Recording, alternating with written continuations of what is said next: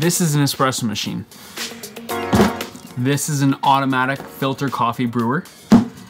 This is the Chemex. This is the V60, and this is the Orea coffee dripper, one of the smallest coffee brewers in the world. And today I want to talk about why I love this so much and why it's currently one of my favorite coffee brewers to date.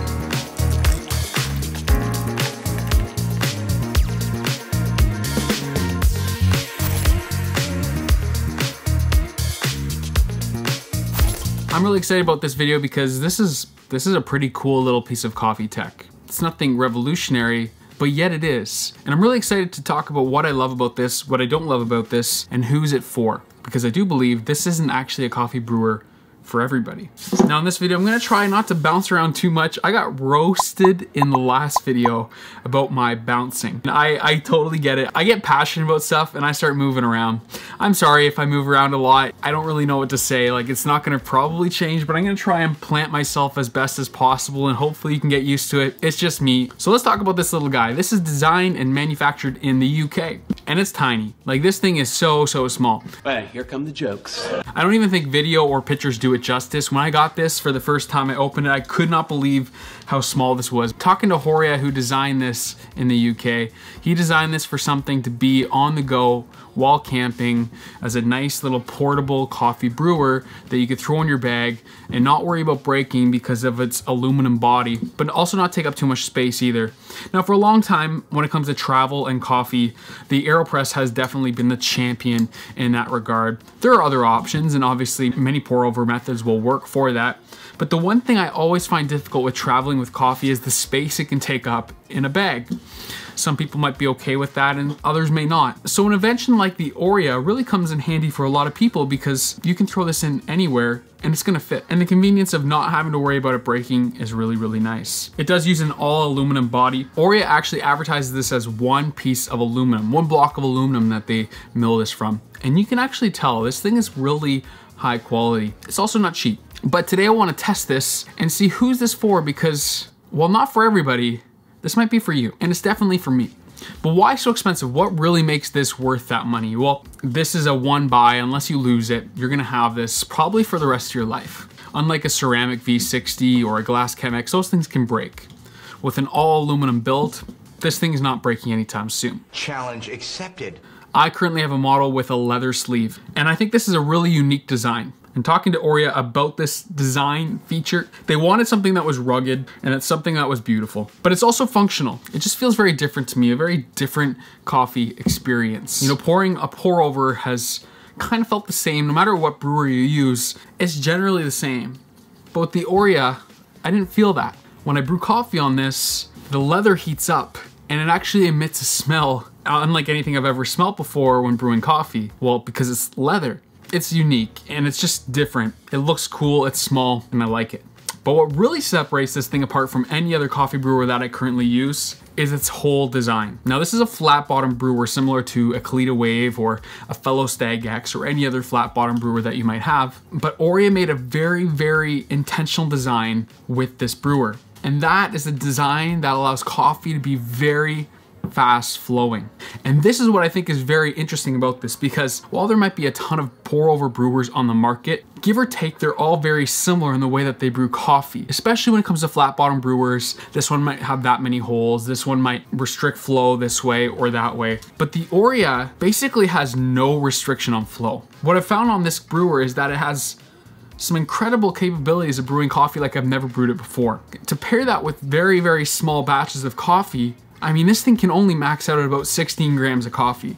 Again, this isn't for everybody, but Orea is working on a solution for that in the future. We'll talk about that later on in this video. Back to the hole design. As you can see on the bottom, there's one giant hole in the center, and on the outside you also have rings. Now, you might see this and go, yeah, Kyle, that's gonna have some issues with bypass, or in other words, water flowing past the coffee. We're gonna talk about some recipes that I use at the end of this video to kind of combat that. But it allows me to brew coffee unlike I've ever brewed it before. Some other things to note, it comes in a black leather option as well, or a lighter brown. And depending on when you're watching this video, I know that Orea is working on a silicone solution for this dripper. So that leather smell that you get when brewing hot coffee, it kind of eliminates that. That smell doesn't affect the flavor of the coffee by any means. For me, I actually really enjoy this because it's different, but I could totally understand why people wouldn't like that, 100%. This is also their second version of this brewer, and I actually have their version 1 as well. And you can see that Orea made a unique design change in the V1 to the V2. The V1's also a really great brewer. Just a different design, nothing better or worse, but I do like the fact that they've changed to a faster flowing going forward. But having a V1 is pretty cool because, well, they're pretty exclusive and they're pretty hard to find. But that's all great and fine, Kyle, but is it worth the money? Well, why don't we test this brewer out, brew some coffee, and I'll tell you my experience with it. So I'm gonna turn on my kettle, heat up some water, and while that's heating up, I wanna tell you about this video sponsor, Standart magazine. Standart is an independent magazine about specialty coffee, its culture, and its people. I don't know about you, but in the digital world we live in, I love a physical magazine to read while drinking my morning coffee. And Standart is easily my go-to read. It's a beautiful magazine filled with photography and art. It continually educates me on happenings around the world in coffee, new and exciting recipes, and not to mention each issue comes with a wonderful sample of coffee from around the world. If you want to learn more about Standart or subscribe to their magazine, click the link in the bio or head to standart.com/Kyle to sign up for a year subscription and receive free shipping worldwide and support this channel. Oh, thank you Standart magazine for sponsoring this video. Okay, we're gonna brew up some coffee that I actually received from Standart, which is a natural Ethiopian. Now I have two favorite recipes with the Orea brewer currently. One of them is to brew very, very fine, and I'm gonna explain how fine in a second. It's gonna blow your mind. And then the other is to do a more multi-pour brew method. So the first recipe I'm gonna do, I'm gonna brew 16 grams of coffee ground very fine. Like on my niche zero, we're talking just a few notches more than espresso. So probably between, you know, that 20 to 30 mark. It's pretty fine, but because it flows so quickly at such a small dose, it doesn't over agitate and it's not over extracting that coffee. With the Orea, one thing I've found is that it is so small, it doesn't fit on every cup. So a little hack that I've personally used, I use the origami base to rest on my server, and then because this is so small, the holes actually fit right inside the center of the origami base. Just a little hack that if you need to, you can use. Okay, so the Orea uses 𝘾𝙤𝙩𝙗 155 filters. Those are pretty readily available, and these guys still, as small as they are, still fit above the ridgeline of the Orea. Not an issue though, it doesn't affect the brewing, but just something to note. Be sure to rinse this nice and well. Now for this recipe here, I'm brewing at 210 degrees. That might seem high, but I find with the small dose and fast extraction rate, you really wanna raise that extraction with the temperature of the water. And we're gonna do that today for the Orea as well. All right, once that's all rinsed, be sure to dump your water. We're gonna add 16 grams of finely ground coffee. For this first recipe, I'm gonna do a bloom at 40 grams and we're gonna wait about 30 seconds. We're at 30 seconds, so now I'm gonna pour one single slow pour up to 250 grams of water. Check this out. This is ground in espresso range. It's dripping. It's such a quick brewer. What's really nice about grinding so fine is that most grinders are more consistent the finer that you get. This is a great brew method if you do like highly extracted coffee with a lot of sweetness or just very strong coffee. This is awesome. Now I'm using a pretty lightly roasted coffee here supplied to me with my Standart magazine. And yeah, it smells amazing, it looks amazing. I mean, is it gonna taste amazing? Probably. This thing's pretty awesome.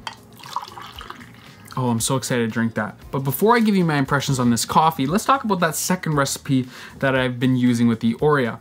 And that is a multi-pour recipe. Now, recently I've made a video on the 4-6 method from Tetsu Kasuya, and if you haven't yet seen that video, I'll link that right above here.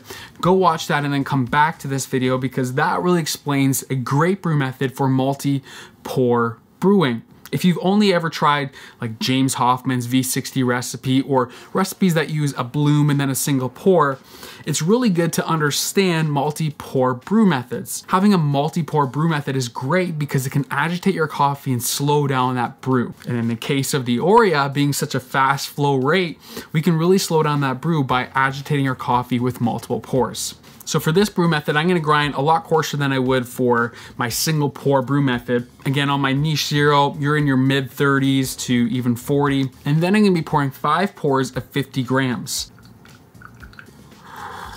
The first coffee that I brewed, it's very highly extracted. but it's not bitter. It's not astringent. It's just good. On the other hand, this second coffee that I brewed with the multi-pour method is delicious. It's just alive. It's very clear, has a lot of clarity. I like it.